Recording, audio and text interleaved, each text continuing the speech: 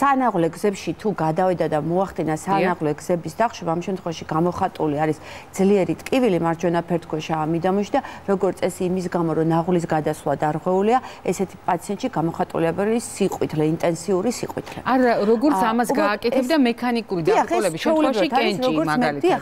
ძალიან ხშირად არის ხოლმე შემთხვევები, რომ გონიათ ხოლმე ეს ფასციონა, აი კენჭი გონიათ ხოლმე რეალურად და უბრალოდ მე ინსტრუმენტული გამოკლებით ზირთად ეს არის კომპიუტერული კვლევით ამ შემთხვევაში აღმოჩნდება, რომ ეს ჭრდილი, რომელიც კენჭის შემთხვევაში არის ესეთი მყარი სახის, ამ შემთხვევაში არის მკაფიო რბილი სახის და გარკვეულად მოძრავი, იმიტომ რომ ეს მოძრაობს თვითონ ეს პარაზიტი, ყოფილა შემთხვევები, რომ აი ამ კალკულოზური ქოლეცისტიტის გამო გაკეთებული ოპერაციის დროს რეალურად იქიდან მოუყვანიათ ფასცოლა, იმიტომ რომ ზოგადად ცოტა დიდი ზომის პარაზიტია, დაახლოებით 2 სანტიმეტრია და ადვილად შესაძლებელია თუ იმ შემთხვევაში განიცადა მიგრაცია სანაღვლე გზებში, მან დაახშოს. როგორ ხდება ორგანიზმში?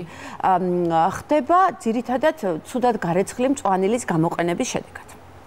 და სხვა შორის იცით როგორი მწვანილი, როგორც არის სალათის ფურცლები, ხახვი, პრასი, აი რომელსაც იცით როგორი სტრუქტურა აქვს, აი ჩაკეცილი ფოთლები. ამ შემთხვევაში ეს გარეცხვასაც თავისი წესი აქვს, რეალურად ეს ყველა უნდა დაიშალოს და ესე უნდა გაირეცხოს. უნდა დაიშალოს საერთოდ თითო უნდა გაირეცხოს.